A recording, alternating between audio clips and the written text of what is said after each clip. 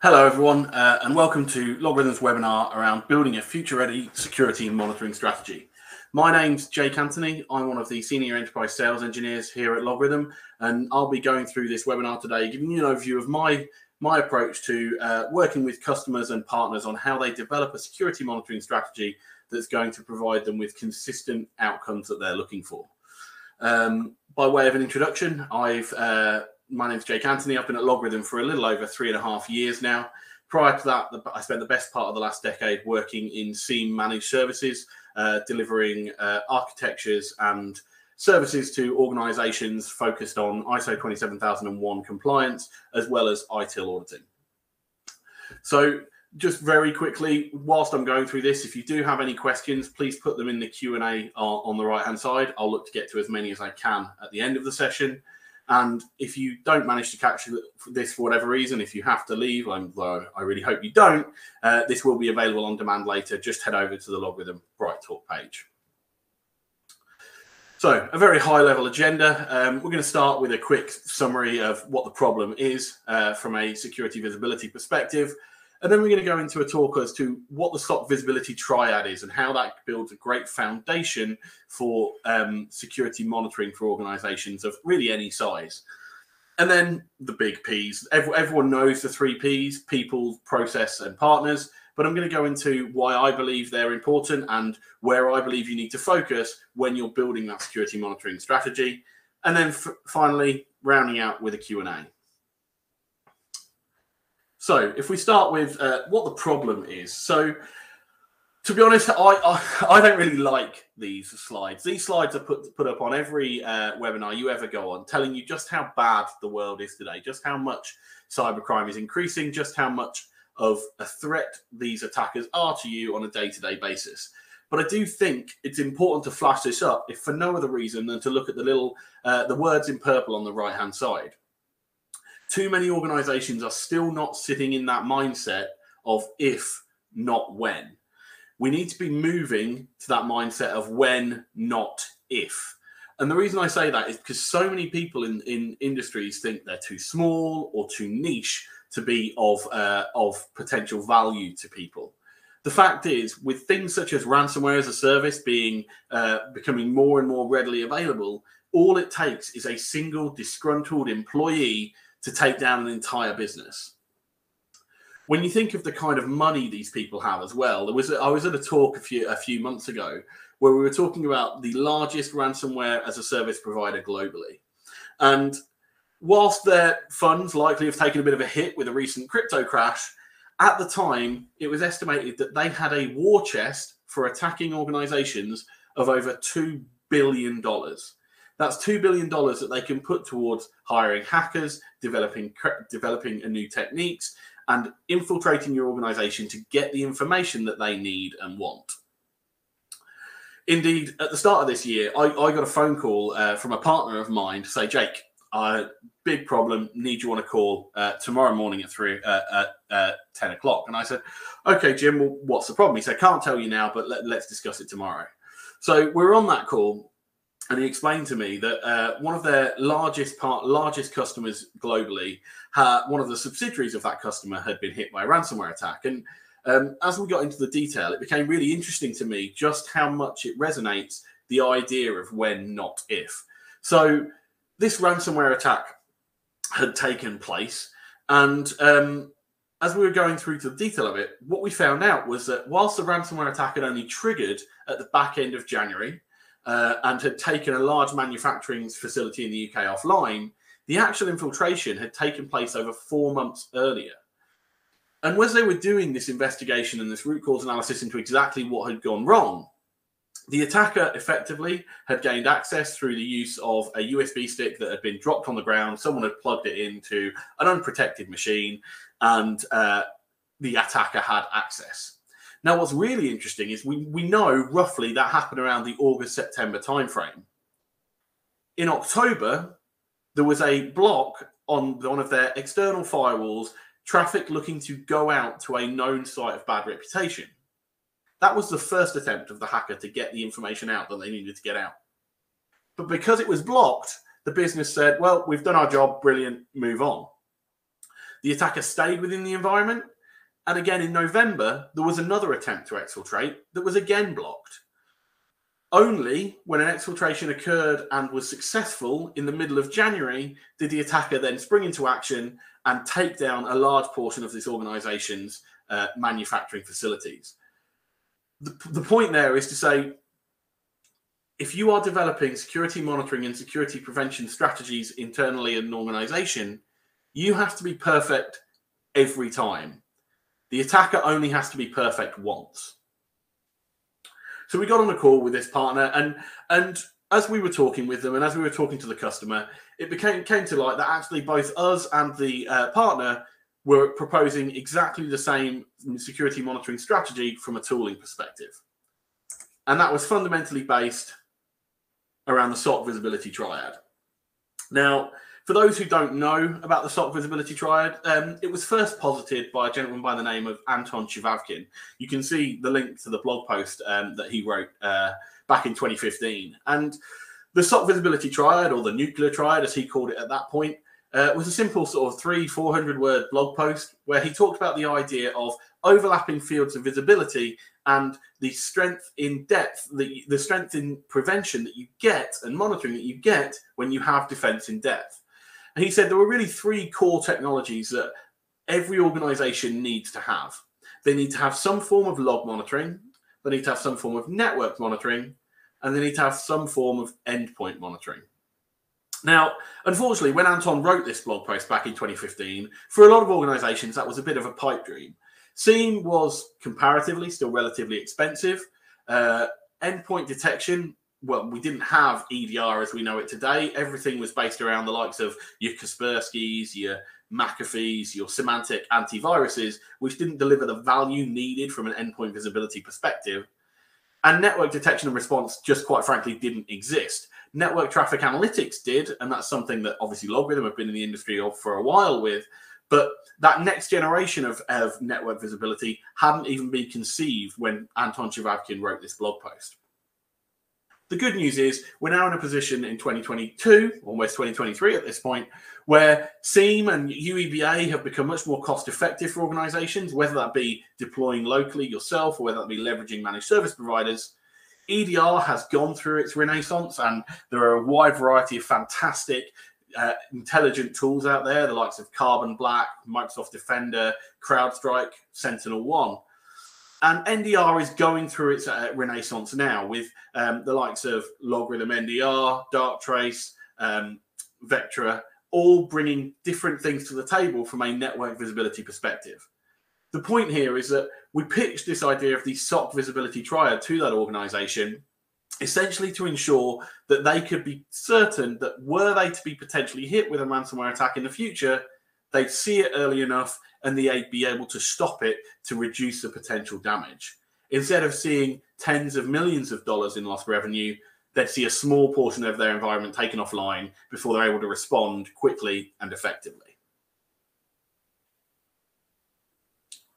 So let's dive just a little bit into each of the three areas. So if we start with log monitoring, what does log monitoring bring to security monitoring as a whole? Well, the primary thing that log monitoring does is gives you a breadth of visibility across the environment.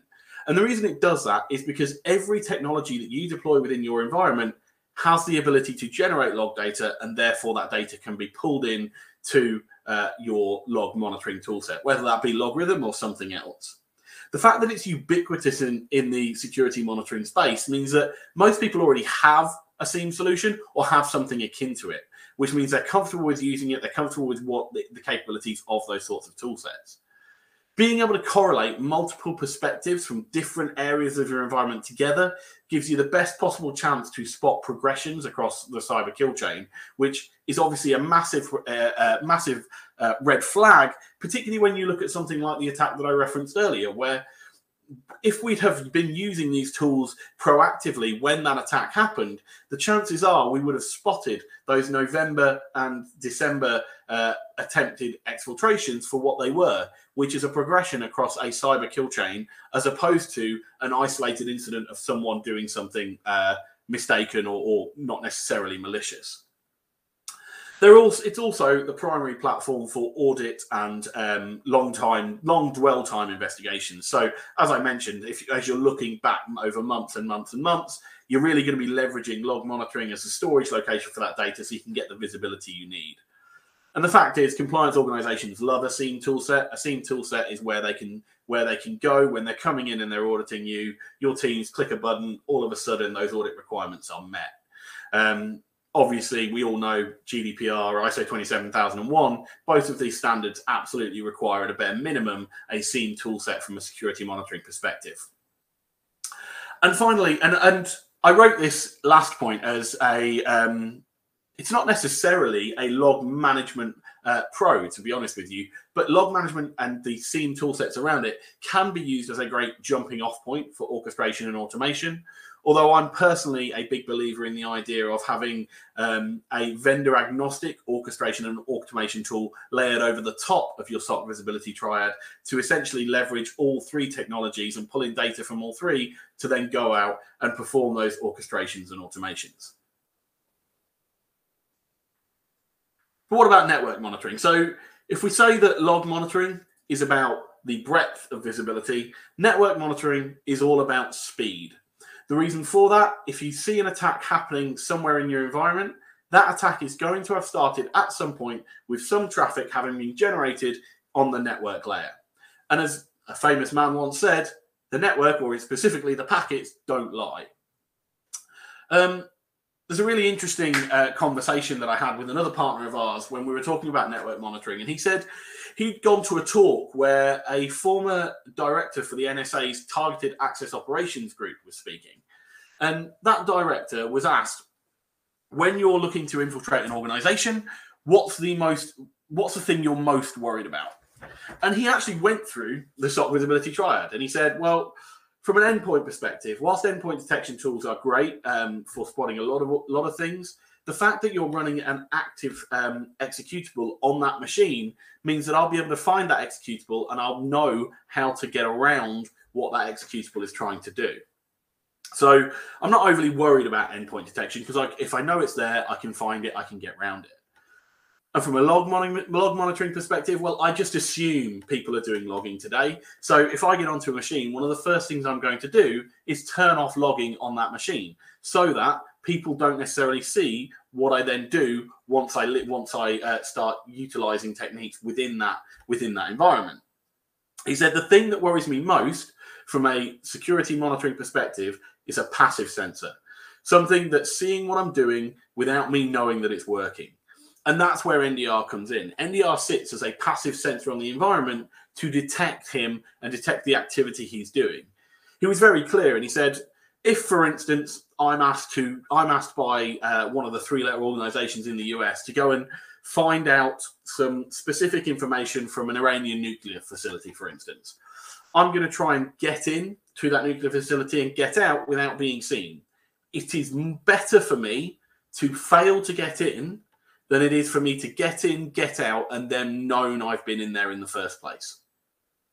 So fundamentally, the fact that network monitoring is invisible to attackers just makes it fundamentally significantly more difficult to evade.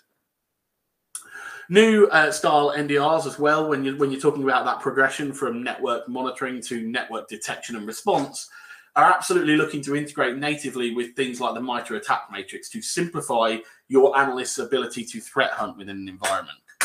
And when I say that, I don't just mean, oh, well, here's the MITRE attack matrix. We've seen 50 multi-hop proxy style attacks in the past 2 weeks. So that's where we need to focus. No, I'm talking about understanding, based on the MITRE attack matrix, the kind of tactics and techniques your organization is vulnerable to, understanding where legitimate traffic is leveraging those tactics and techniques, and then looking to simplify and narrow down what those tactics and techniques are used for within your environment. Because if you get rid of all the legitimate traffic that's using those TTPs, then all you're left with is potentially malicious activity. That simplifies your analyst's ability to go in and start a hunt. And once they've started that hunt, you're then just mapping against the different layers of the cyber kill chain or the MITRE attack matrix as you see your attacker move through their steps. We also, within LogRhythm, look to combine all of that goodness that we've been using for so long within network visibility of these IDS and snort style rules with behavioral style ruling to give you visibility that's correlated and slimmed down to only the kind of visibility you know is actually a problem. We need to move away from this idea that because network visibility gives you so much data that we should have so many alerts to respond to within that data. We need to be being more intelligent from a machine learning perspective about the way that we use that data to pull it all together to give us a small number of high fidelity alerts. And then finally, from a network monitoring perspective, some organizations will talk to you around being inline and unencrypting traffic to be able to inspect it properly and then delivering visibility that way. I'm here to tell you that if an organization says to you that they want to unencrypt your network traffic to do network monitoring, you should run a million miles. The fact is, we are living in a world where encryption is becoming more and more prevalent, and we shouldn't be shying away from that fact. We should be happy that organizations are encrypting traffic and are encrypting their networks appropriately. Instead, what we should be doing is developing tactics and techniques which allow us to look into that encrypted data and get as much information as we can. And that's exactly what the guys over at Salesforce did a few years ago. They looked at encrypted traffic and they started a process called JA3 fingerprinting. Any network monitoring tool should be absolutely leveraging this kind of tactic and technique to get visibility into that encrypted data, get enough information that you can get manageable and useful data out of it without necessarily having to unencrypt that traffic and putting the traffic itself at risk. Finally, endpoint monitoring. Now, this is obviously the one that LogRhythm has the least personal involvement in. But if we're talking about breadth of visibility from the log monitoring layer, we're talking about speed of visibility from the network monitoring layer, endpoint monitoring is all about the depth of visibility that you can get into any single device. The reason for that, being installed on the device means that you can access every single component of what is going on within that device and therefore report, monitor, and respond to it effectively. The major challenge with endpoint monitoring, obviously, and as seen in that ransomware attack that I described at the start, is that it can't be installed on everything. And as we move to a world which has much wider attack surfaces and much more Internet of Things or black box style deployments, you're going to be living in a world where, whilst it's great at containment and mitigation on the boxes it can be deployed on, there's going to be a proliferation of devices it cannot be deployed on. Endpoint monitoring is fantastic, though, in conjunction with network monitoring, in that they actually focus, rather interestingly, on two separate sides of the MITRE attack matrix. So network monitoring is more closely tied to the sort of left-hand side of the MITRE attack matrix, and endpoint monitoring more closely focuses on the right-hand side. The fact that they have different focuses means you're getting different fields of visibility, which is giving you an insight into what's going on in your environment in ways you wouldn't otherwise expect. And that last comment is just, again, referencing that Targeted Access Operations Director's approach of EDR, if it's known, is very visible and very easy to get round. There are bypass techniques and disabling techniques out there that stop these tools from working. It's even got to the point now where on the dark web, when you see people selling access to organizations, they're not just selling access credentials, they're also selling intelligence as to the kind of EDRs, the kind of logging, the kind of firewalling that these companies are using, so that when an attacker looks to infiltrate that organization, they know ahead of time exactly what they're planning to do and exactly what they're planning to bypass or disable to get to that point. So that's sort of an overview of the tooling that I would consider as a base foundation for any security monitoring strategy. But I'm a big believer that tooling is really just the beginning. And actually, the 3 Ps, I would argue, are probably more important. And I'm going to start with what I believe to be the most important of the 3 Ps, and that's process. And why do I believe this is important? Well, if you look at it at a very high level, the standard approach to deploying SIEM in today's world has been, for the longest time, get a SIEM tool in place, deploy a bunch of alarms on it, respond to those alarms as they come up. The fact is, if you do that today with the amount of potential attack techniques that are being used and the amount of alarms that most platforms, including LogRhythm, come with, all you're going to end up with is a very, very shiny box in the corner of your environment gathering dust, because you just don't have the tools and the people and the processes behind those people to respond to those alarms effectively. You're going to end up with alarm fatigue, and you're going to end up with people just shutting off and looking for other things to do. The first and most crucial process you have to undertake when you're looking to build a security monitoring strategy is threat modeling. What does my organization care about? Who is likely to be attacking my organization? What kind of tactics and techniques and threats do they like to use? For instance, if I'm a financial organization, well, I happen to know that the Lazarus Group are very, very often interested in attacking financial organizations. Irrespective of size or importance, they love going after financial institutions. Brilliant. What kind of tactics and techniques are they vulnerable to? Are they likely to use? Okay, now let's take a step back and map that to what my infrastructure looks like.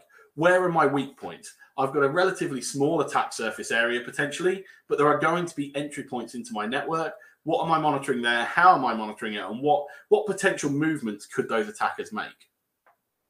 Before you've done any alarm configuration at all, you must go through this threat modeling exercise.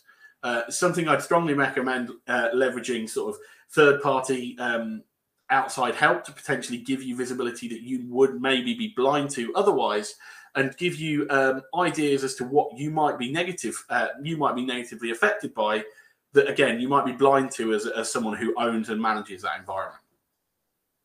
Once you've done that threat modeling, you then need to look into creating customized playbooks that will enable your teams to respond consistently and effectively.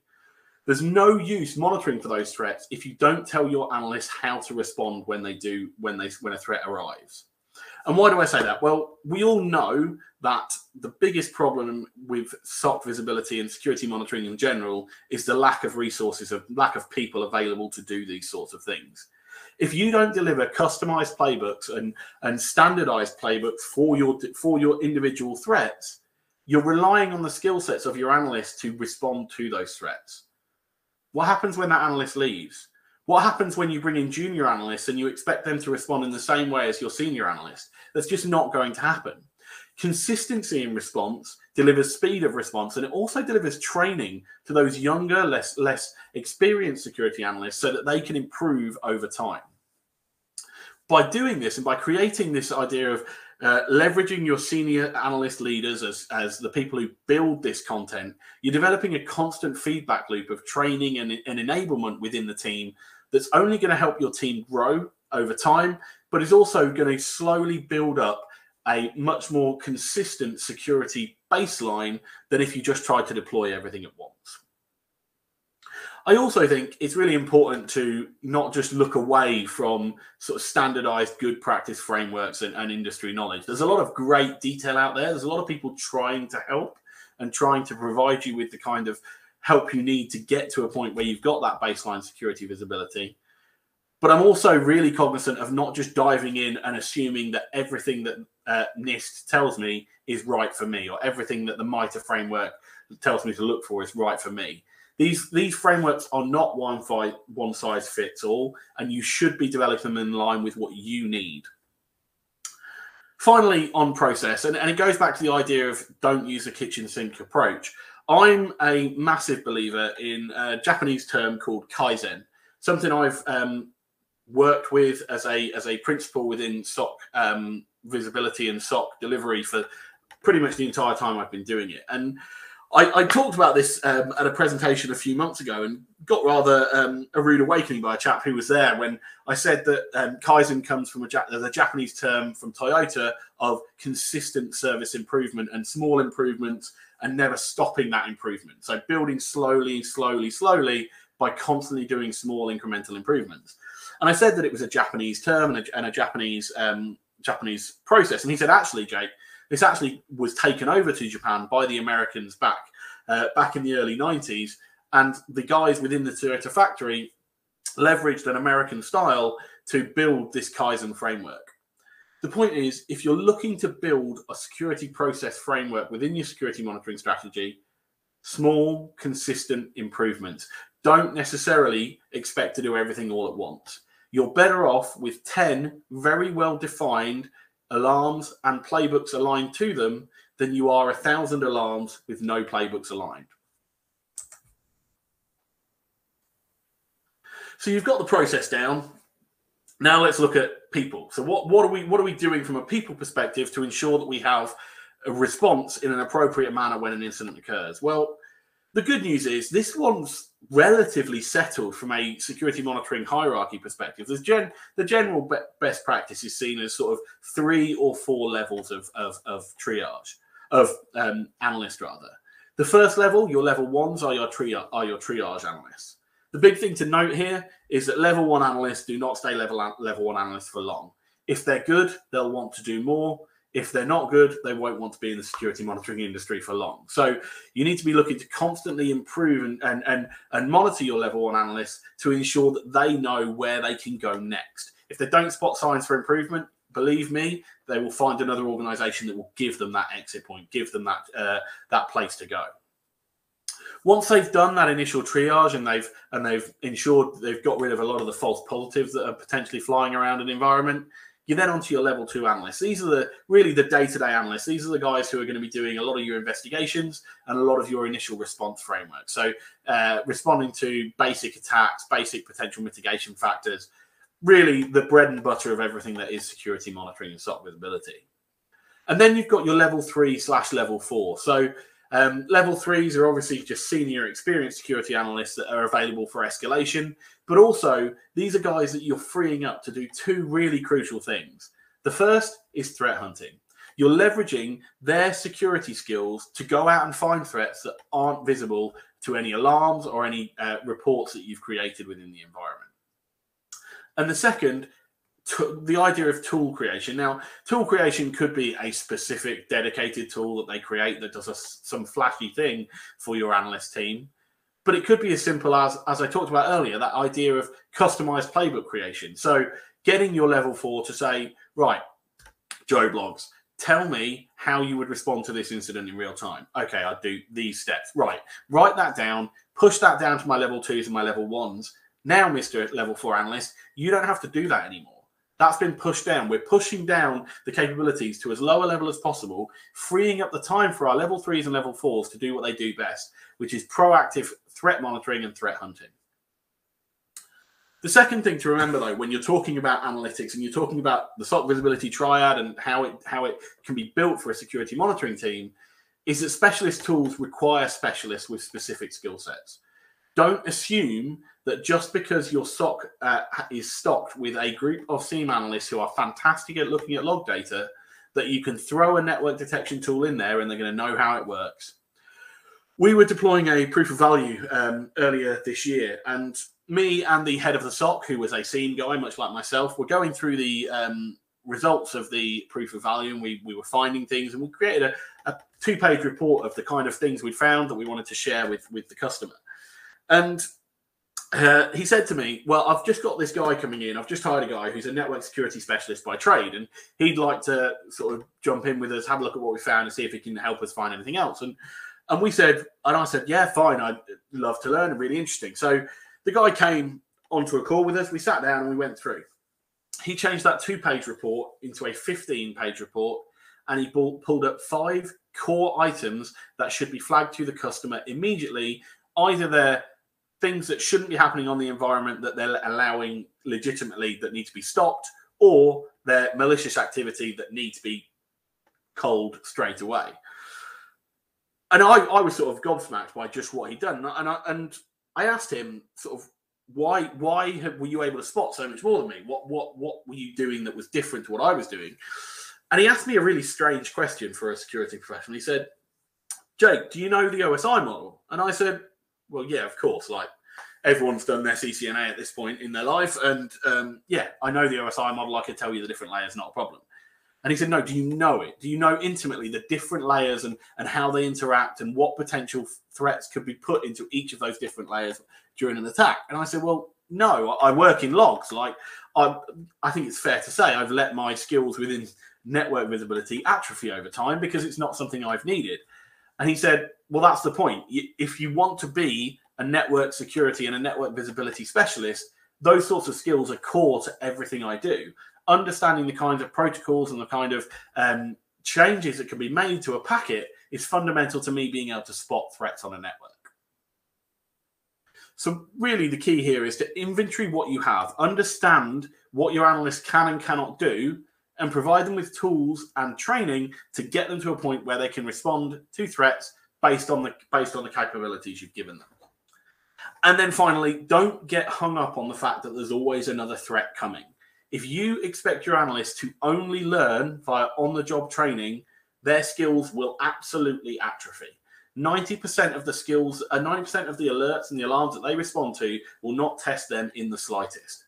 You as a leader are responsible for challenging and developing every individual in your team, whether that be through constantly pushing them to do more complex and more interesting things, or whether that be don't rest on your laurels, Joe Blogs. Go out, do this course, do this CompTIA course, do this threat modeling course, do this threat research course. Develop their skills, because if you develop their skills, you're going to develop your SOC as a whole.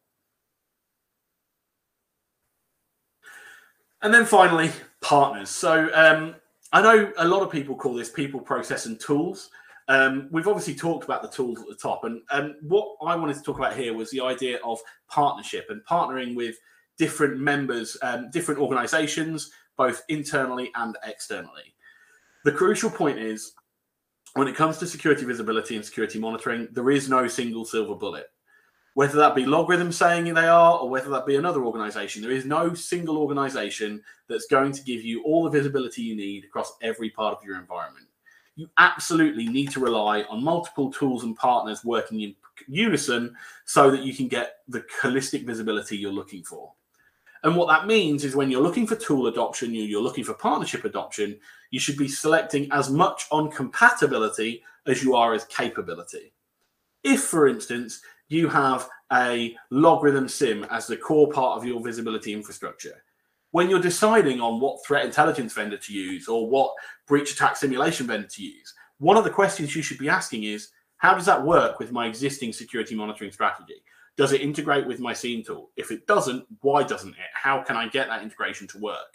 Is it going to be a force multiplier for what I'm doing within my security visibility, or is it going to create more work and detract from it?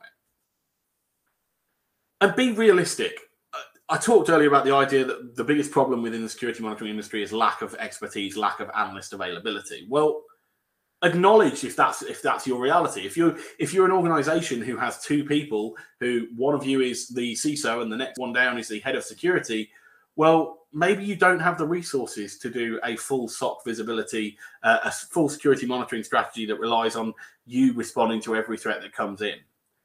Particularly within the security monitoring space, the past 10 years have seen a massive sea change in the way that we deliver security monitoring out of our outsource and MSSP partners, in that they're much more flexible and they're much more willing to build an environment that will work for you. Don't desperately try to hang on to internal security monitoring strategy if the business aren't going to invest in the people and the processes needed to do it effectively. And then finally, I talked about the SOC Visibility Triad at the start as a great foundation for security visibility. But the fact is, it's a start and it's not the be-all and end-all. Threat intelligence, whether that be open source technologies such as MISP, or whether that be more expensive paid for technologies like recorded futures, is a force multiplier across all three of the different pillars of the SOC Visibility Triad. Being able to leverage quickly and easily understanding of what IPs are and are not malicious without having to go in and do long investigations into specifically what different IPs do is absolutely a speed enhancer for everything you do from a response perspective. And as we've moved to a much more distributed world, firstly with the advent of cloud computing being sort of the way the world has gone, but then probably more recently the COVID pandemic and everyone moving to working from home, there's been a proliferation in the need for identity and access management and privileged access management tool sets. So don't rest on your laurels and say, we've got our three tool sets, we're good to go. look at what else you can do as a force multiplier to give you more visibility and give you more control over what's going on in your network. Crucially, though, I just want to go very back up to it. That third line in the first paragraph: select based on compatibility and capability. If you're just buying tools that are the best of breed that don't interact together, essentially what you're doing is creating more work for the individual members of your team. And that is my whistle-stop tour through developing a security monitoring strategy.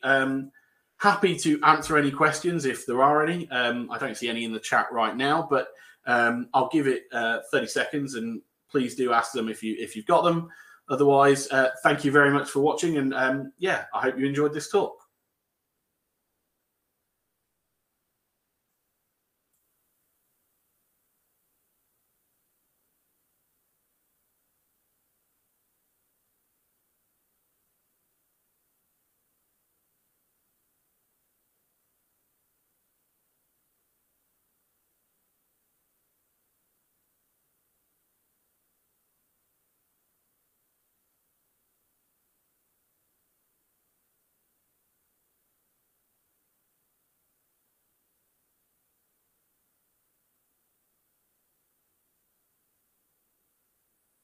Okay, we haven't had any questions come in. A very nice comment. Thank you very much to the person who wrote the comment. Oh, can you talk a little bit more about how the LogRhythm NDR deals with encrypted traffic?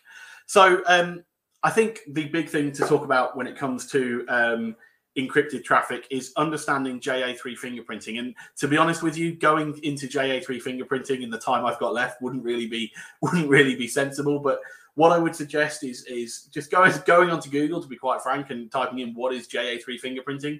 Or indeed, if you want us to go through it with you, feel free to reach out to myself or your LogRhythm SE, and they'll be happy to talk you through it. Effectively, what we're doing with JA3 fingerprinting is acknowledging that we can't see the content of a packet, but what we can see are things such as directionality and the speed with which that, or the velocity with which that traffic is moving. Once we know that kind of information, we can then leverage machine learning to say, is this normal for this kind of traffic, even if it's encrypted? Because obviously we know the host that it's come from as well. So by doing that and by leveraging the bits of information we can get, we're still able to deliver a lot of value out of monitoring encrypted traffic.